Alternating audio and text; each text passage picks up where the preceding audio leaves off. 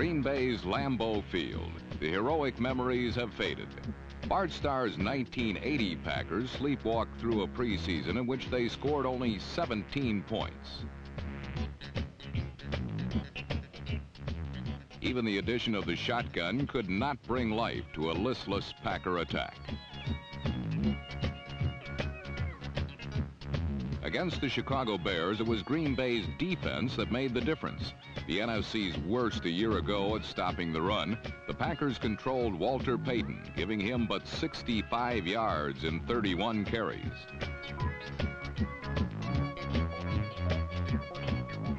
The teams traded field goals for 4 quarters, allowing Lynn Dickey the chance to come up with a big play in overtime. This 32-yard strike to James Lofton set the stage for what would be the week's most unusual play.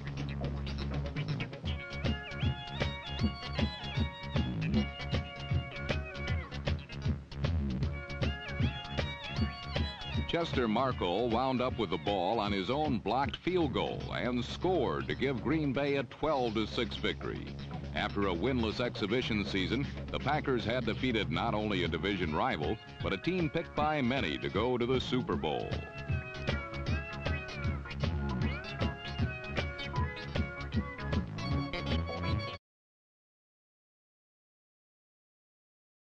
The Bengals are probably green with envy over the play of the Detroit Lions. In Milwaukee, Packers linebacker Mike Douglas, number 53, thought he had devised a way to stop Billy Sims, number 20.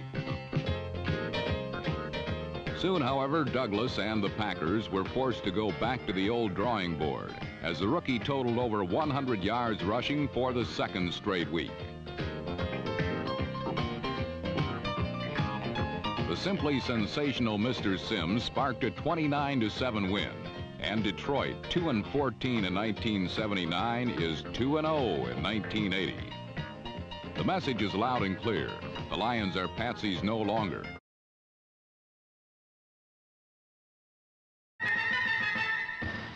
Learning a lesson is not quite the phrase when describing what the Rams did to Green Bay, or perhaps better stated, what the Packers did to themselves last week.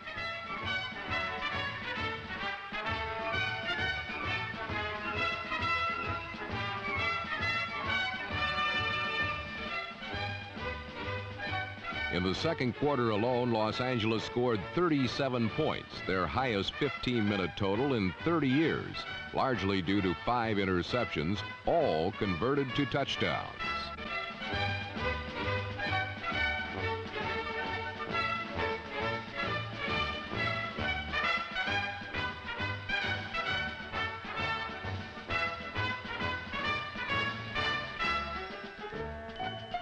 Rookie Johnny Johnson raced 99 yards, the longest return of an interception in Rams history. Then shortly thereafter, veteran Rod Perry duplicated the feat, this time from merely 83 yards away.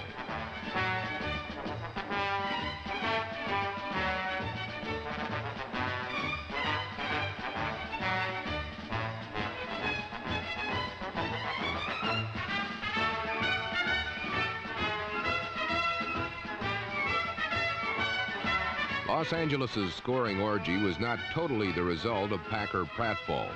Luck, too, aided in their nearly shorting out the Anaheim Stadium scoreboard.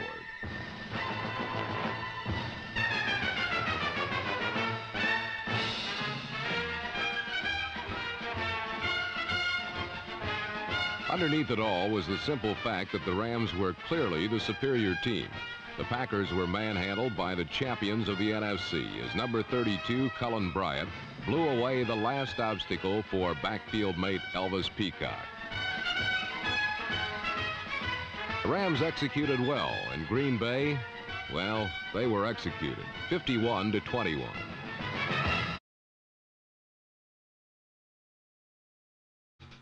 In Green Bay, Cowboy quarterback punter Danny White pulled out a few surprises of his own against the Packers.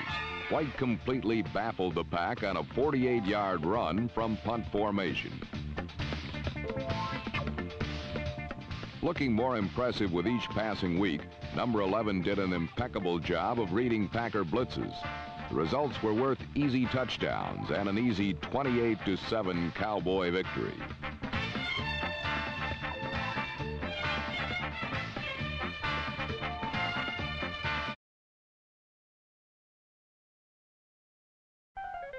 Two former Packer greats were reunited in Green Bay, but Bart Starr's beleaguered Pack outplayed Forrest Gregg's inconsistent Bengals to win for the first time since opening day, 14-9. Packer quarterback Lynn Dickey passed for over 200 yards and 2 touchdowns, as Green Bay backed up a vote of confidence their coach received from the team's board of directors earlier in the day.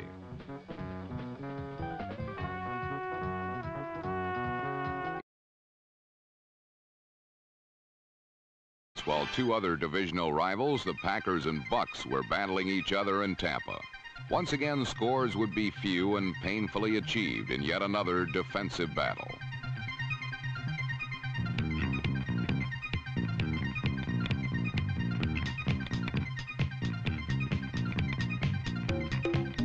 Terdell Middleton's touchdown was one of only 2 surrendered by the Bucs, despite an incredible 418-yard passing day by Packer quarterback Lynn Dickey. But once more, Tampa's vaunted defense made tight end Paul Kaufman, number 82, pay dearly for the score.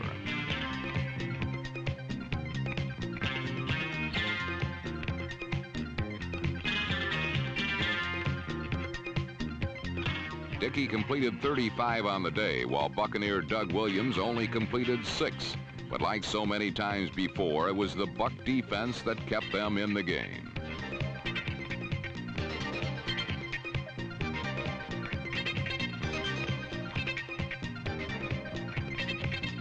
Linebacker Richard Wood raced 55 yards with Dickey's only mistake. And after a Williams keeper, the game was deadlocked at 14 after regulation. Last week, the offense set the tone around the league, and this week it was the defense that determined winner and loser. In this game, there would be neither, as kicker Tom Burney, who replaced recently cut Chester Marco, failed twice to bring victory for the Pack. Like a true professional, however, Mr. Burney remained completely unaffected by it all, eagerly anticipating 10 more weeks of this marvelous character builder known as professional football.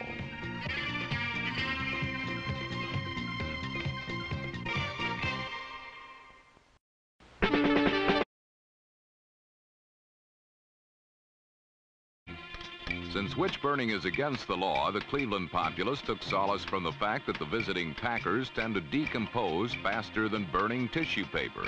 But in this contest, the Pack got off to a blazing start.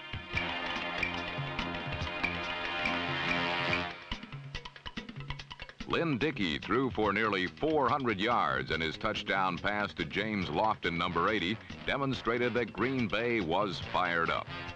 The Browns, who trailed going into the fourth quarter, seemed bewitched by mysterious forces.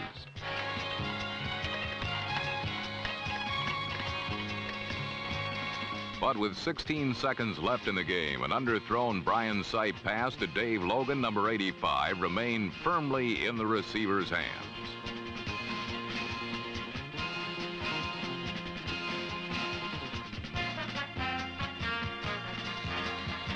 The 26-21 win was Cleveland's 4th in their last 5 games.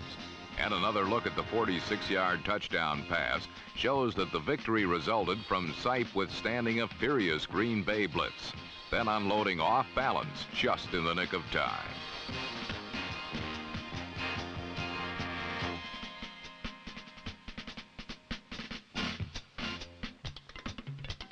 Sipe clearly possesses all the conventional skills for beating an opponent. But weird bounces, upsets, and near upsets made last Sunday an unconventional day in the NFL. And Brian Sipe's magic formula for staving off the witching hour remains his little secret.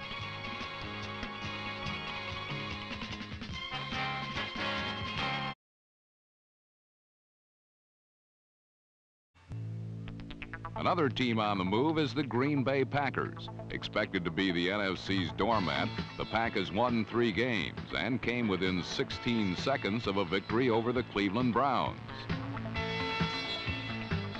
Against the Vikings, Green Bay's offense continued to be surprisingly effective.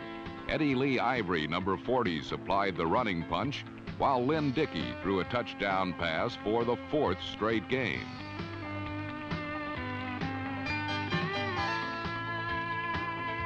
Dickey's toss to reserve tight end Bill Larson were the only points the Packers needed to defeat Minnesota 16-3. Green Bay has quietly entered the playoff chase in the NFC Central, the only division in football with but one team over 500.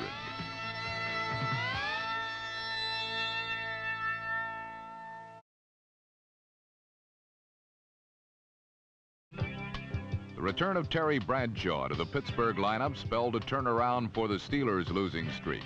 Yet there remained a rough edge on this disjointed Steeler team, evident in a distinct lack of timing. The suddenly opportunistic Green Bay Packers hardly resembled the Packers of a month ago. Indeed, they are not, particularly with the recent addition of a rookie fullback from Missouri, Jerry Ellis, number 31.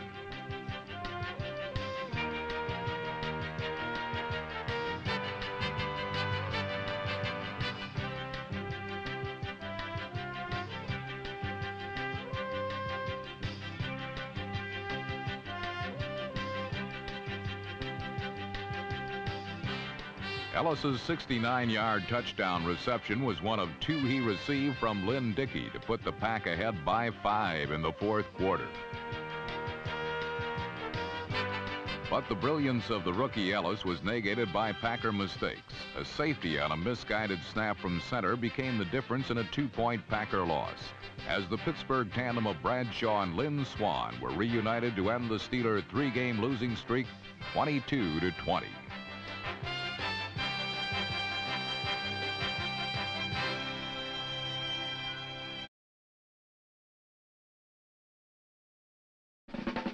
That cellar nearly became the Packers' home last week. Number 88, Freddie Solomon, gave San Francisco a 13-0 jump, but the 49ers' explosive offense soon blew up in their faces. When number 22, Mark Lee, stripped the ball from Earl Cooper, number 49, the Packers hardly looked like the losers that everyone had tabbed them to be. And the second consecutive week of fine running by rookie Jerry Ellis, number 31, helped make them 23-16 winners. Maybe the Pack has drawn inspiration from Tampa Bay, who proved last season that it's possible to go from worst to first.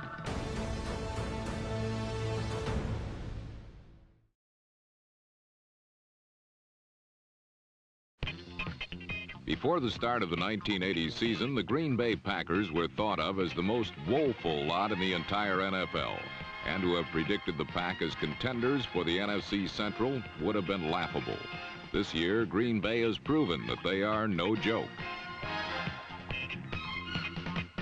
The once sluggish Packer offense is now a well-balanced attack, anchored by the achievements of quarterback Lynn Dickey, who has been throwing touchdowns with precision. Like his team, Dickey had been written off by many, but has surprised everyone with his remarkable ability to find gifted receivers like number 80, James Lofton. Dickey has averaged nearly 300 yards passing over the last 6 games and has prodded the Packer defense to provide the big play. Here, Ezra Johnson, number 90, used a quick outside move to defeat his blocker and blindside giant quarterback Phil Simms.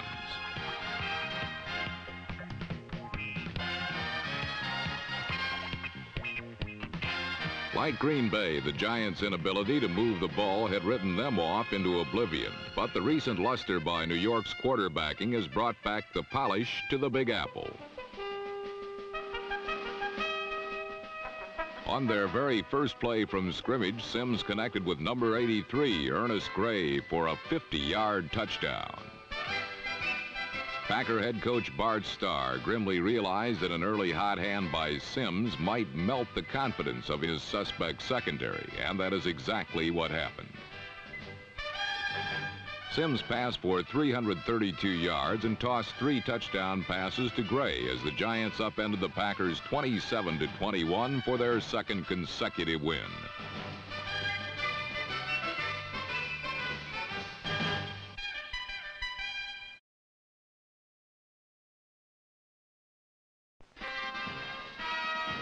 Last Sunday, the Minnesota Vikings had a monkey on their backs, the Green Bay Packers.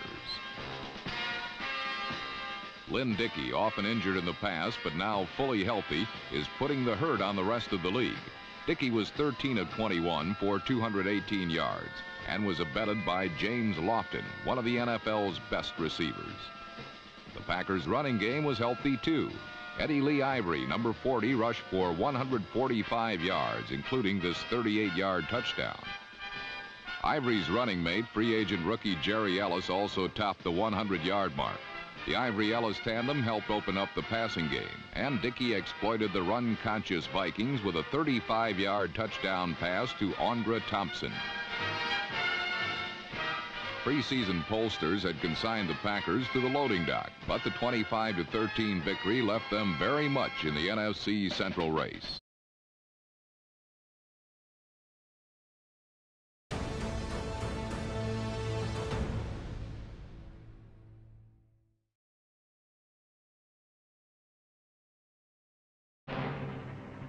For the Chicago Bears, the word for the day was offense, and then more offense.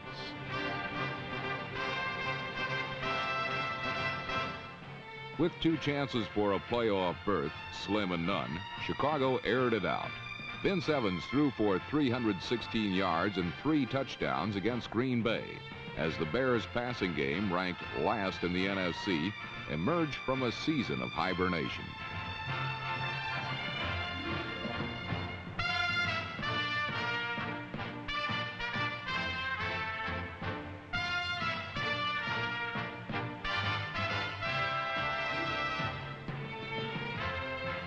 Evans' howitzer was only a part of Chicago's arsenal.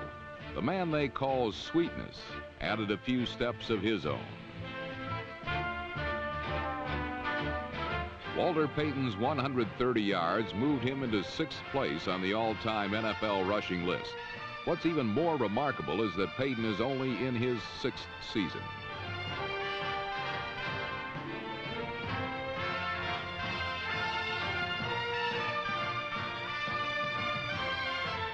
When the day had ended, Payton and the Bears had been eliminated from the NFC Central playoff chase, but not before Chicago had made its final stand.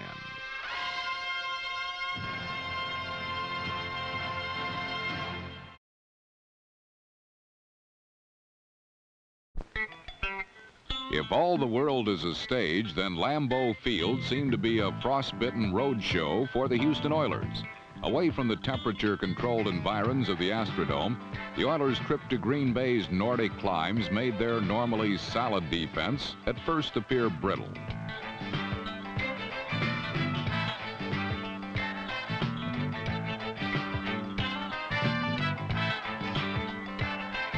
Big plays from people like number 31 Jerry Ellis seemed to set the stage for a Packer upset, but it was a script which the Oilers refused to accept.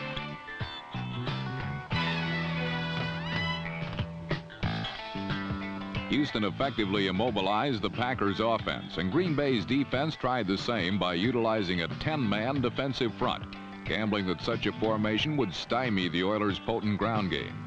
Rob Carpenter, number 26, proved that this type of kamikaze defense can be suicidal.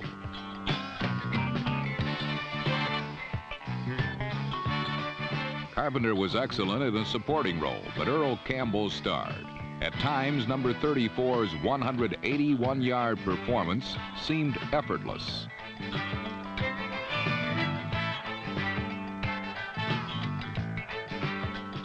After facing playoff elimination 2 weeks ago, Houston's 22-3 win propelled the Oilers into a first-place tie in the AFC Central, a scenario that has not left a dry eye in the Packer house. While Green Bay's losing melodrama turned off the Packer faithful,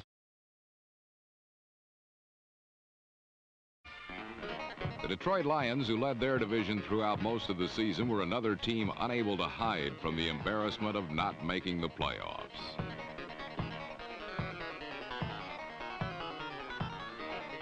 But against the Packers, it was Bubba Baker, number 60, who forced Lynn Dickey to look for a place to hide. Baker trapped Dickey 3 times, giving the Lion defensive end a total of 17 sacks for the season. Inspired by his play, Baker's teammates decapitated the Packer offense.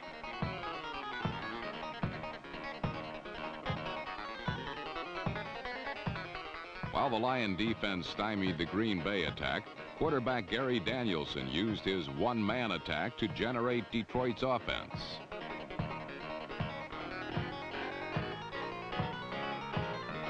Billy Sims' reception set up his own 1-yard touchdown run as number 20 proved once again that he is responsible for putting the bite back into the Detroit Lions.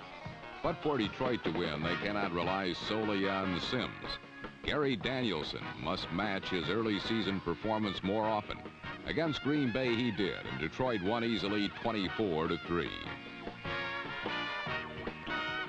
The Lions finished second behind Minnesota in the NFC Central Division, but their disappointment was eased somewhat by the fact that 1980 was Detroit's first winning season in 8 years.